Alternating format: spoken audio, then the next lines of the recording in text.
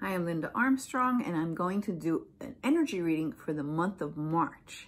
I already shuffled up all the decks, and we're going to just be choosing. I have 4 decks out here, so I'm just going to be picking cards from each one to see what's in store for us this month of March.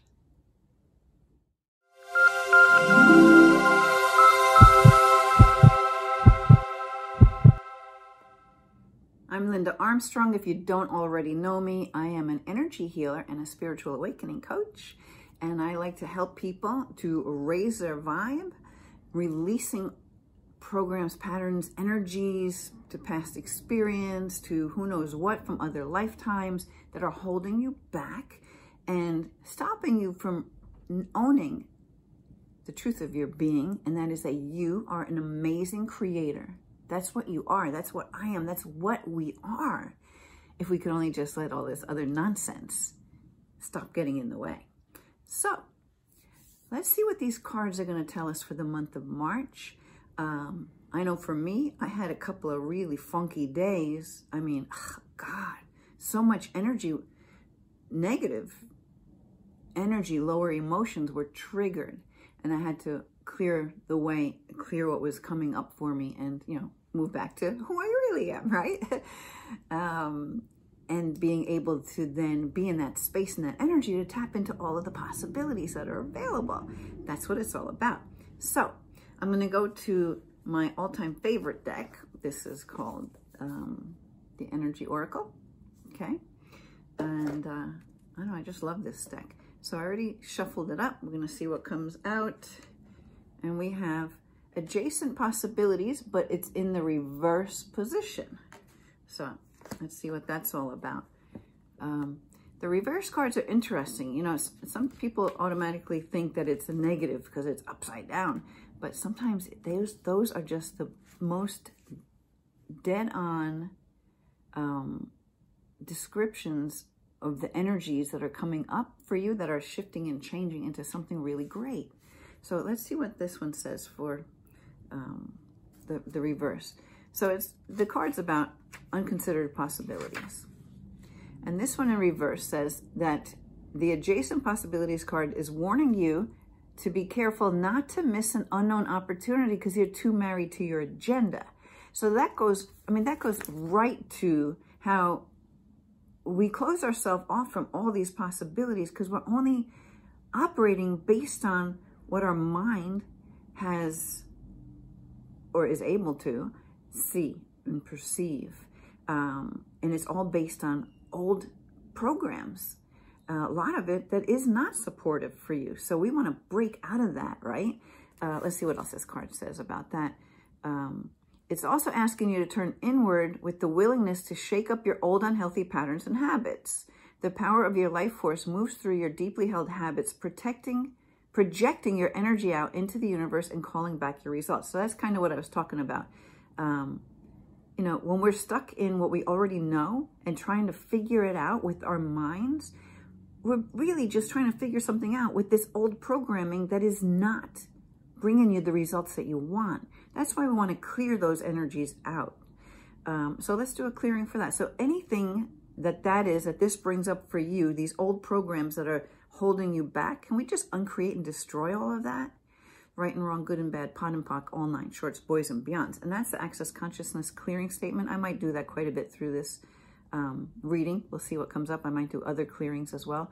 But you can go to Access Consciousness or just look up theclearingstatement.com and you can get a description of what that phrase means because it's really doing a lot of work with one little phrase. And you can do it for yourself. It's so easy. Okay, so let's continue with this card.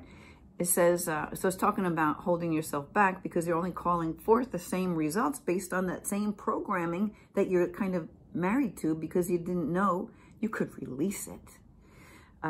So it says, in this way, your ongoing thoughts and beliefs are really your defining moments. And in every moment, you have another energetic choice.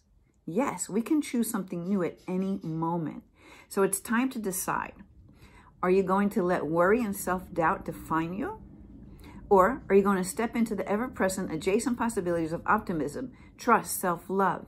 No matter how stuck you feel, you always have options in the thousands of choices you make every day. That's a very powerful card, and it is so, so, so true. And that's why I love the work that I do, because really, we can all shift out of and break these patterns and release the energy that keeps repeating and playing out the same old stories over and over again. You got these things that just keep repeating throughout your life that are not serving you. Well, let's just blow them out. Let's get rid of those energies and open to the many possibilities. So that's a great card. I like that. Let's see. Let's go to Trust Your Vibes. Sonia Choquette deck. Okay, I already shuffled it up. Let's pick a card. Sound check. All right, let's see what sound check has to say. I'm not quite sure what it's going to be. So let me see. Sound check says, the more you pay attention to the energy around you, the quicker you activate your clairaudience, the ability to tune into your higher self, angels, and guides. With this awakening, however, comes more responsibility. As a newly developing sixth sensory being, that means really tapping into your intuition, that other sense of yours, just as your sensitivity levels are rising to intercept higher soul supporting frequencies, so too is your sensitivity to negative soul debilitating vibrations. Consequently, excessive exposure to dissonant and noisy vibrations will leave you feeling drained and irritable. And I'm sure you've all experienced that before. It's like you come around, you might be in this great vibe, right? But you come around something and your awareness is open enough to be able to perceive it and sense it, but you're not totally maybe in present time, and that energy comes into your space. So you're picking up, a lot of times as you become more, I don't know what this card is going to continue to say, but a lot of times as you are awakening and you're expanding your consciousness, you're also expanding that openness and that ability to sense and perceive energy, and you can very easily take on these other energies. So a good question to ask yourself when you're suddenly feeling not you out of nowhere, and you're like, oh my God, you have to ask yourself, who does this belong to? Who does this belong to? Who does this belong to? And if you say it a few times, you notice you start to feel a little bit lighter because you realize it's not yours. So then you just send it back to wherever it came from with consciousness. I've been doing that a lot. And I like it because you don't have to dissect where the energy came from, what it is. We don't have to know whose it is. We just have to acknowledge, feel for ourselves. Oh, right, it's not mine. So you can just release it just by even just saying, who does this belong to? Who does this belong to? Who does this belong to? So anyway, it says your angels and helper guides are advising you to surround yourself with the most harmonious sounds and vibrations possible, those that communicate love, gentle acceptance, and harmony to keep your energy in balance. Yeah. Be especially mindful of what you listen to day to day. Step away from the enervating noise the minute you hear it. So sometimes that's even coming into a conversation. It could be a bunch of friends, family members, and you could feel the energy of that conversation. So sometimes you can't just remove yourself from that. So what I like to do is I just call more light to myself. I just fill myself with light, make this beautiful bubble of light around me, and choose not to take on the energy of the conversation that's taking place right now. You'll be surprised how quick and easy that works. And then when you have that awareness that it's going on, you don't 3 hours later have this feel this negative drain on you and this heavy energy and realize, where the heck did that come from? Then you got to think back, oh yeah, we went to visit so-and-so and we were talking about blah, blah, blah. Do it at the, be more in that present time when you feel and you sense these energies. This one's talking about clairaudience. So well, yeah, okay, so we're hearing as well as feeling whatever it is that's going on around us that could really trigger you for your own stuff, as well as taking on other people's energy. So it's kind of tricky. You want to, so that's what this is all about. Really awakening, opening up your awareness to know and sense and feel and navigate all of the energies that you be and that are around you, because everything is energy. So it says, Okay, so this means you might need to turn off violent TV programs, avoid negative talk radio, shun gossip, and refrain from criticism. Be sensitive to your spirit's needs for sweet vibrations. Your spirit is delicate and vulnerable, but not weak, and it thrives in the best vibrations and harmony and tranquility. Listen to the message and its good sound. So, yeah, that's pretty important, you know, because really, as all this energy is changing on the planet and the planet's going through its own vibrational shift, we want to be able to hold that higher vibration, because the planet's shifting into a higher vibration. And we have to also shift into that higher vibration for this whole big ascension and awakening that's going on. So that's why the hard part is that when you start opening that awareness and you're aware of so much more, it's kind of a little tricky. That's why it's a bit of this roller coaster, because you also start taking on more of that if you don't pay attention to and sense and know the energies as they come, so you can keep clearing them. And for sure, if it's not me, find an energy healer that you can work with that will help you with a lot. I mean, you can, so much. And I would also say get your bars on, access bars. Okay, let's move to, so I do that, but I can only do it in person. And you were supposed to only do it with people in person, not virtually. So you would want to find someone in your area to do that. Let's go to, okay, I'm going to go to this little sweet little deck. Here we go. Vibrational energy. This has like a really short paragraph about the, oh, I already shuffled, I'll shuffle again, about the card, and it gets so much across in this tiny little paragraph. So let's see what we have to go along with adjacent possibilities, sound check.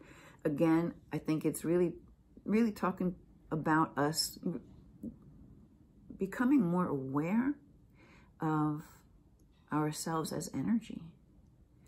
And as you do that, you can open up to, I would say, consciously open up to more of what you desire, right? So you're not holding other people's desires.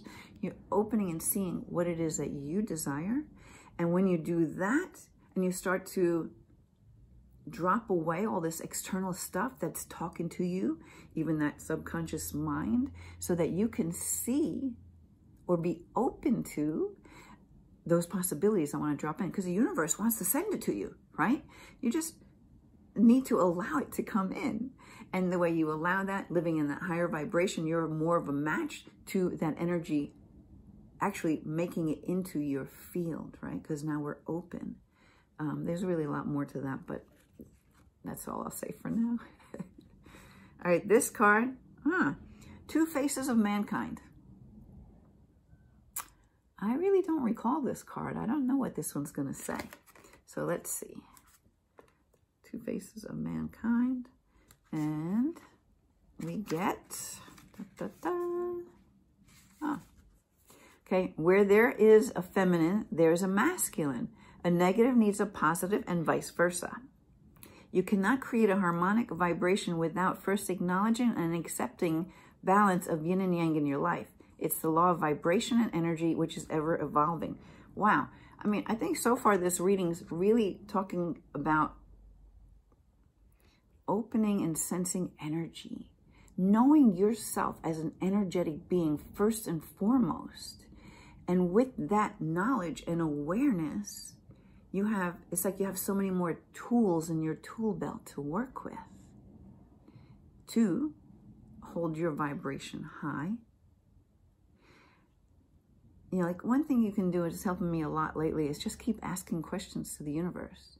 Just keep asking questions. Even if it's a simple, basic question that Access Consciousness teaches, which is, how does it get any better than this? Or whether something bad happens, something good happens, anything. How does it get any better than this? So then the universe can show you how it gets better than that. Better than the good stuff and better than the bad stuff. Because it can always get better, better, better, better, better. Because we are creators. Got to keep saying that. Some people don't really get it. All right, so the masculine, feminine, because the feminine is very receptive, right? And the masculine I mean, I used to hold so much more of that masculine energy. I managed to balance myself off. You know, people took me much stronger than I ever intended, that I didn't intend, but that's how they felt my energy, because I really held so much more of that kind of energy. And sometimes that stronger energy is more of a forceful energy, right? So you might be pushing to get things done, pushing, which is, if you feel it in your body, can be heavy.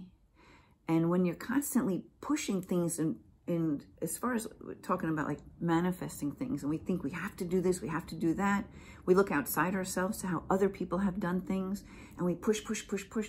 It doesn't leave us any space for receiving, right? That softer, gentler, more open energy.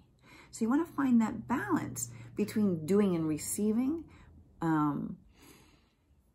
because wouldn't you rather have a really high energy of excitement that is moving forward those things you are creating in your life, rather than pushing hard to make it happen? Two different energies. Excitement, creating through joy, enthusiasm, being able to have that peaceful energy as you're moving, rather than this heavy, pushing, forceful energy, because that's not going to do it for you. You got to find that balance. So that's the way I'm taking that. Maybe it means something different to you. Trust always what you feel. Possibly when I first read that, it sparked something within you. Then I started talking about all this stuff, and you're like, oh, maybe I got it wrong. No, whatever you got from that's why I read the words from the book. Whatever you get from what I'm reading, that's your answer. That's what it means to you. It's always an internal job. You got to feel what feels right with you. And I love the message I always get from my guides, which is, there's no right way. Find your own way and keep it simple. You know, that mind will start to complicate things, overthink, overcomplicate. Simple is better. Okay, this one says, oh, begin to explore. Hey. Well, I'll read the deck, because the way I'm taking it is, I gotta find it. She didn't put her numbers on. Begin to explore the truth of who you are, you know, allowing yourself to step more into this greatness of who you are. Let me find the page here, page 4. And actually, maybe it goes right to what I just said with, there's no right way, find your own way. So it's about really finding what is your truth. And remember, a truth will always make you feel lighter. If it's not true, false, it'll feel heavier. And you can feel and sense this with your body, with the energy of who you are, and this tool of the body that we live in, spirit and a body, right? So you work together, and really, you know, maybe that's a question you can ask. Is this true for me? And then see what you feel, right? So let's go to this. I'm going to read this. Begin to explore. See what she's talking about. So it's, for me, it's exploring your truth, which is that you are consciousness, that everything, this book has consciousness. Everything has consciousness. My camera has consciousness. My house has consciousness. I'm actually talking to my house because I may be moving at some point, and I'm asking the house to start putting its finders out to find the perfect people who would love to live in this house. And at the same time, sending my energy out to that next perfect house for me. So you can do that kind of thing because of your energy. So this one says, what was it? Begin to explore. Are you feeling more curious than usual? Are you suddenly desirous of a grander, more creative, more sensual life than the one you have now? See, that's awakening, right? Would you like to rebel against what's kept you suppressed for what seems like forever? If so, be glad. Your divine energy is reigniting the seeds of light and creativity in your true being. This sudden longing for a more expanded life is your soul's way of leading you away from submission to a fearful ego and back to your true joyful spirit. Rather than fight these crazy impulses, follow them, even if they make no sense and have no specific direction. So that's really what I've been kind of talking about here, is trusting you know what's best for you. You have this ability to know and to sense energy all around you and to feel what things are for your highest good, right? And maybe it's as simple as, is this true for me? Is this right for me? Ask the questions, let the universe answer it. But your body will let you know. If something, you have to make a choice between two things. Well, look at this one, feel how this one feels to you. Then look at this one and feel how that one feels. And make your decision based on that. You want to start really trusting your own knowing. Okay, so it says your divine energy is calling you to expand, embrace, and explore new horizons. Adjacent possibilities. It is directing you to trust these restless impulses and try something completely out of the ordinary. Allow yourself to be open and free. You know, that might hit home for a lot of people with relationships. Sometimes you really close yourself off based on past experience, past hurts. It's all in the past. You can clear any energy that might have you keep repeating those same patterns. That's what us energy healers are here for. And open yourself up. Have yourself be that open, creative, expansive energy that you are, and explore those adjacent possibilities. Okay, so it says your divine invitation. Free your spirit and take your chances. Do things you have longed to do but have been afraid of trying. Accept the invitations coming your way. New and compelling opportunities that will show up. Doors will open. Say yes and enter the unknown. It's okay to proceed gently and with caution, but do move forward now. The universe is urging you to be freer than you've ever allowed yourself to be. You are safe. There is nothing to fear. So once you start really trusting yourself, the answers will be easy. Things will just show up magically even, because we are magic. You know, you can just look at 1 and 2 and 3 and 4-year-old kids and see the magic that they see, because we are that, just in grown-up bodies now, right? With so much crap piled up on top of us that prevents us from being that magic where things just happen. So I'd say play with that for this month of March, really allowing yourself to expand, balancing that female and male energy, going within, feeling and sensing what's right for you, asking a lot of questions of the universe, and yeah, also having that awareness to notice even the littlest things that come in, you know, and like, whoa, oh, that was interesting. Oh, that was interesting. And the more you acknowledge them and open to that, the more it's going to come, because now you are open to receive it, right? You're letting that female energy part of you, that receiving part of you, call in and receive what really wants to come to you. So I like doing these messages because I need to hear every single one of these words that were just came through these cards as well. And in fact, it's a perfect reading after the couple of days I had where I was so disconnected and I had all the, but it's actually a good thing, because there were a lot of things that came up that called to my attention what needed to be cleared, so that I can move forward and be the energy of who I am and do all the creating I want to do. So that's it. Be the creator you are. So anything that doesn't allow you to open your awareness and sense and feel and know yourself as your truth, as the energy that you are, and all the ability that you have to draw to you those things that are of your desires, anything that prevents that from happening, can we just uncreate and destroy all of that times a godzillion? Right and wrong, good and bad, pot and pock, all 9 shorts, boys and beyonds. Yeah, that's a good clearing. Okay, I'll leave with that. Please like, share, comment, subscribe, and I'll see you on another video. Bye.